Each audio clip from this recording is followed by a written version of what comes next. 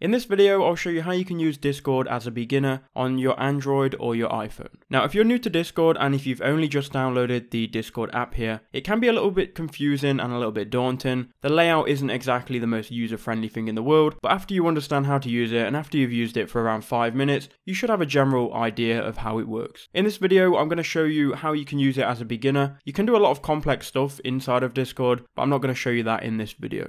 So the first thing you need to do, if you haven't already, you need to go and download it from the Play Store or the App Store. Just go and search for it, download it, it's completely free, and it works on both Android or iPhone. So once you open it for the first time, you are going to need to create an account. Anybody can create an account, it's completely free, and then once you've done that, you'll be taken to this window here. So let me break down what you'll be looking at when you first open Discord, because I know it is quite confusing. So if we look at the bottom of the screen here, we've got the Discord logo, we've got our friend requests, we've got a search bar, you've got an @ sign, and you've got your profile. Then if we look completely to the left of the screen, you'll see some little circles here with icons in. Now, the chances are, when you first created a Discord account, you won't have any of these icons because you need to actually join servers to get these icons. So these icons are individual servers, which are like individual chat rooms and individual forums. Now, Discord is made around servers and communities. So each of these individual icons is an individual server with different people in. So you can join a Discord server with your friends and then you can talk to your friends, or you can join an already existing community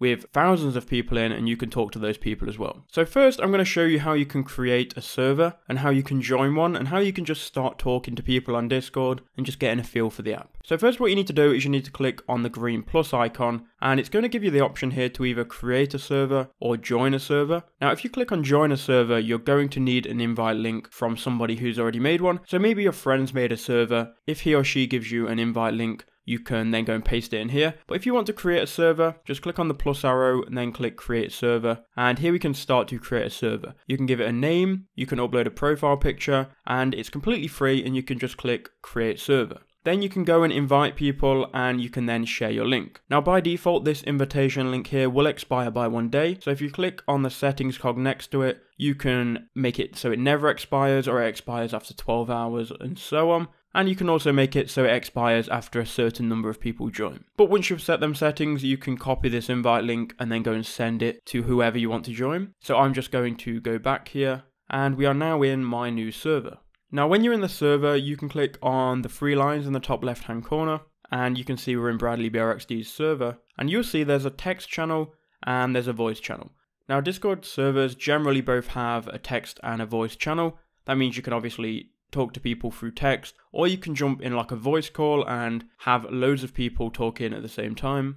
Now generally speaking, in big servers with massive communities, these are organized in different groups and different categories. But if you just want to create a server with your friends, which I'm assuming most of you do, you can just create one server and everyone can just go into the voice channel here. To go into the voice channel, just click on it and just join voice, allow Discord to record audio, and you're then in the voice channel. You can then speak to whoever else is in the voice channel, and then to leave it, just click on the red bottom right hand corner. You can also create multiple voice channels if you want multiple conversations going on at the same time that don't interrupt each other. If you want to invite members, you can click on invite members, and here we can go through our friends list and invite people, or again we can copy the link. Now if you want to invite friends to your Discord profile, all you do is you click on the friend icon, which is one next to the Discord logo here at the bottom, and you can then click on the friend icon in the top right hand corner and you can then add them by their username. Now when you're adding a friend, you need to add them by their username, and every Discord profile will have a hashtag and then a number after it. So it isn't a case of just entering in their username, you have to enter in their username, the hashtag and the number. So mine here for example is BradleyBRXD hashtag 9810, and you need to get your friends to tell you that if you want to add them. On a basic level, Discord really isn't hard to use. It's just if you go and do all of these advanced things,